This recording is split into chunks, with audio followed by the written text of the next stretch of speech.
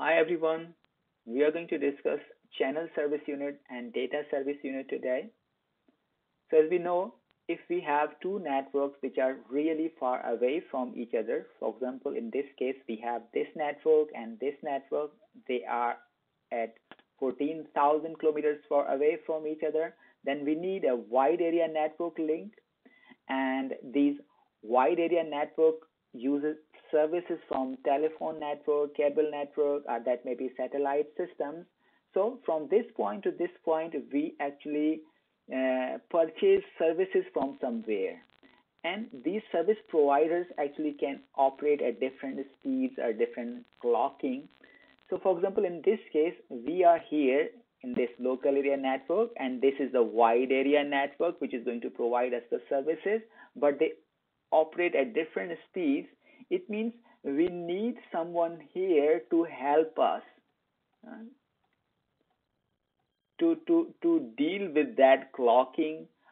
This wide area network link may have different frame format, and on this side they may have different frame formats. So in this case, we need a middleman to do this job, to do the job of translator, in other words. So, and this wide area network link is mostly the serial link, and the CSU and DSU are actually the terminating points for this WAN link. So these are the terminating points you can see on both of the sides. And these devices, CSU DSU, actually provides an interface to connect LAN frames to WAN frames. So from this side, we have maybe LAN frames, and from this point and onward, we have wide area network frames. So this is actually providing us the interface, CSU and DSU. Now to connect them from WAN connectivity from this serial link, we have this RJ45 connector, which is connected with this CSU DSU. And from this CSU DSU to the router, we use serial connections like 3.35 or RS232. So we have these kinds of cables to connect from CSU DSU to the router.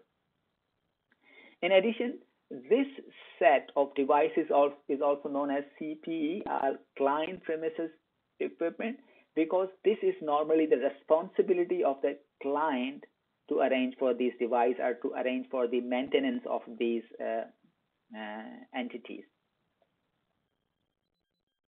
And now we have data terminal equipment, or DTE, and data circuit terminating equipment, DCE. This is also known as data communication equipment. So now, as we discussed, that this link may operate at different speeds. So we need some translator, and it means we also need some clocking information from this side to this side. So a device which actually provides clocking information is known as DCE. So DCE is a device which provides clocking information, and DTE is a device which actually receives clocking information.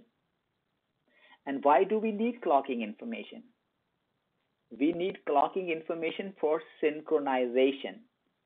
And synchronization is needed. For example, these are two nodes or two devices.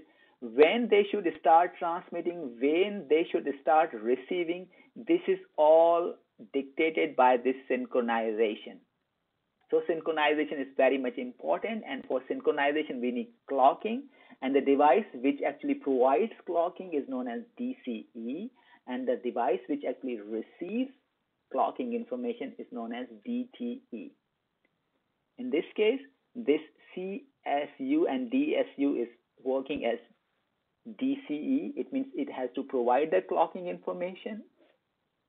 So the clocking information, and in addition to CSU and DSU, we also have DSL modems or the cable modems. They also provide the clocking information.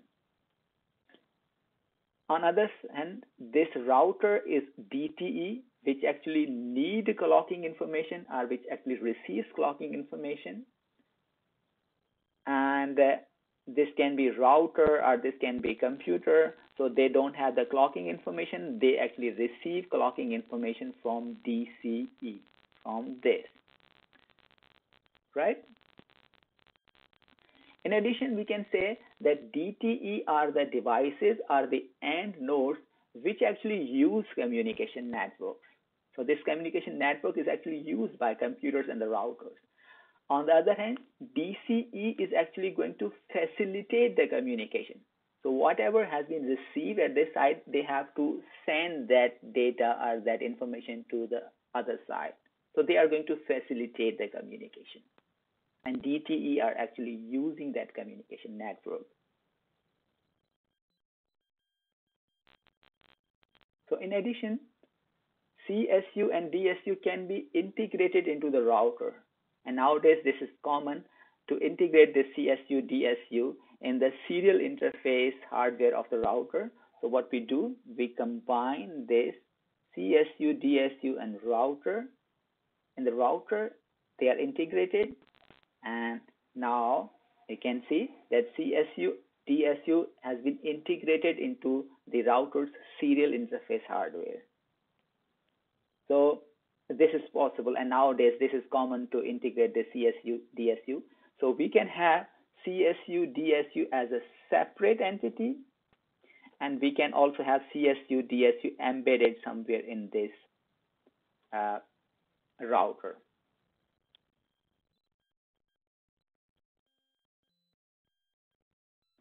So this was the end for today, and yeah, I hope I was able to clarify some of the points, and thank you very much for your time.